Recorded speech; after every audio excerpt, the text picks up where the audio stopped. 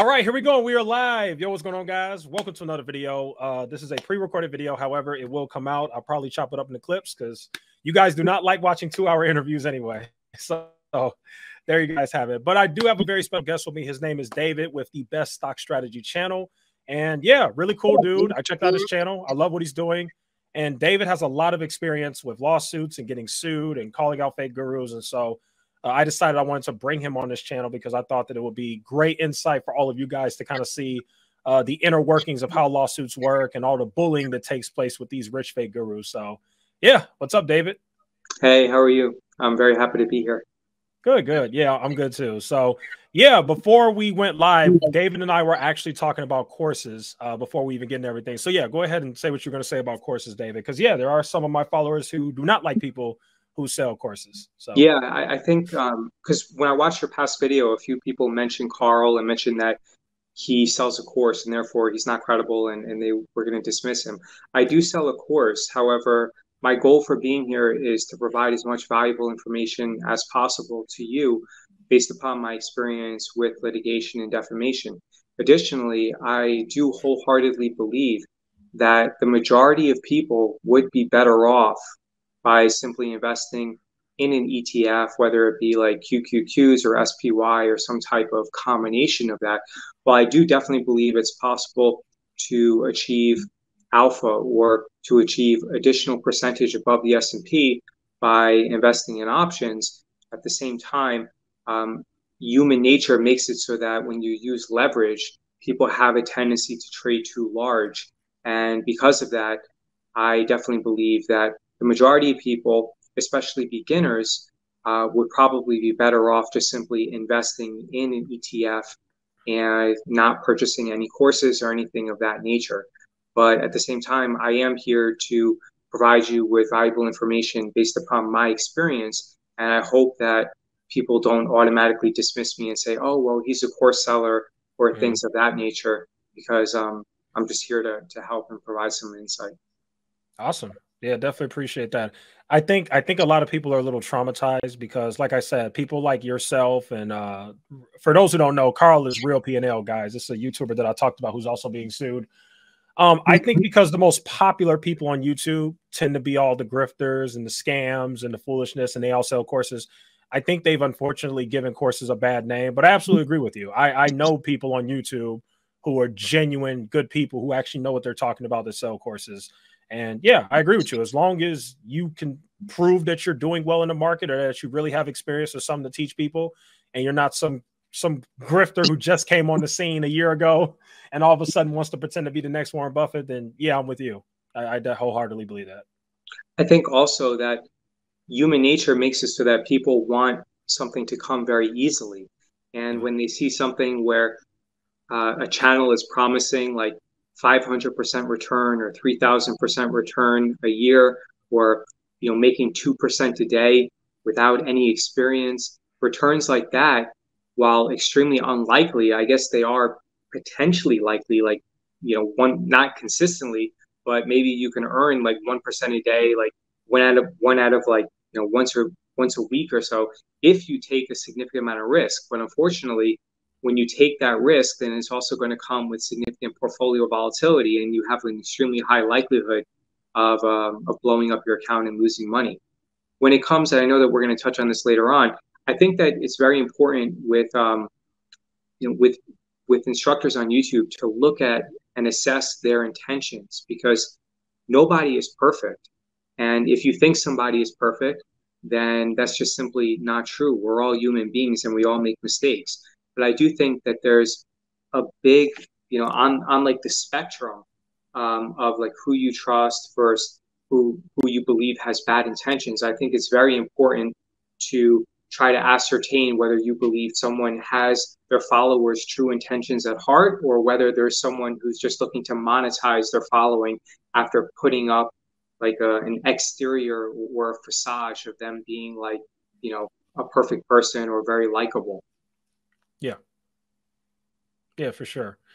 And so just moving on to the whole lawsuit thing and stuff like that. So I guess your backstory is you got sued, I guess, basically by a fake guru who then ended up being sued by, what was it, the FTC, SEC?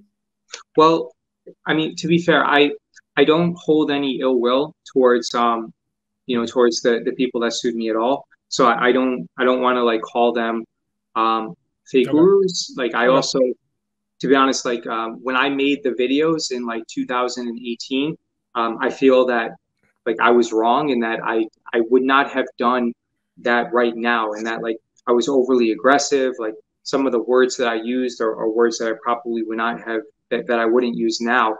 Um, and I was very fortunate where I I kind of got like bailed out by a few friends where I was able to take care of those lawsuits and didn't have to pay any money. But at the same time, I wouldn't I wouldn't say that those people I wouldn't say that those aren't my words that they're fake gurus. Like yes, the FTC like came after them.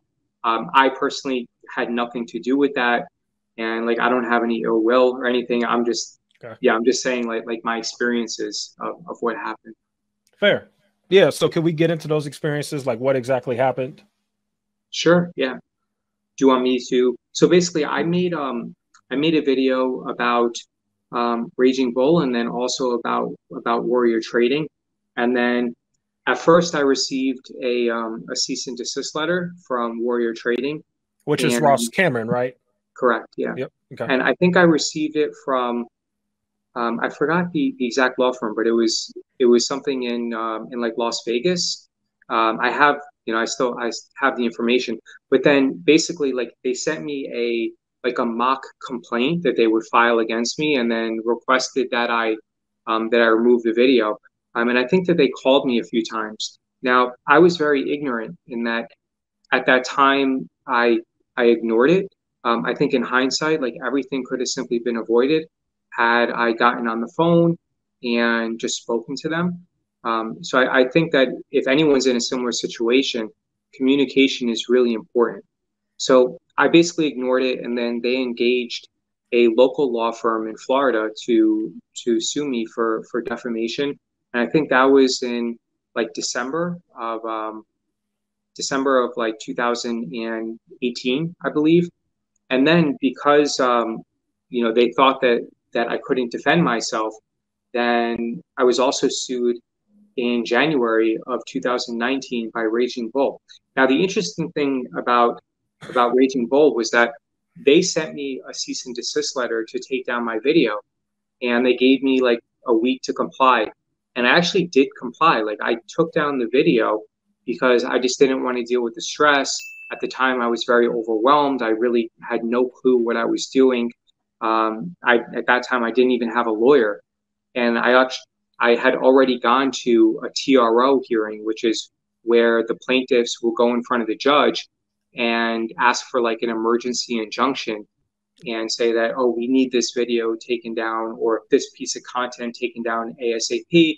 And there's like a high probability of success in this case, et cetera. So at that time, when Ross did that, when he asked for the emergency injunction, I actually didn't even have counsel. I didn't know what I was doing. I didn't even say a word at the hearing.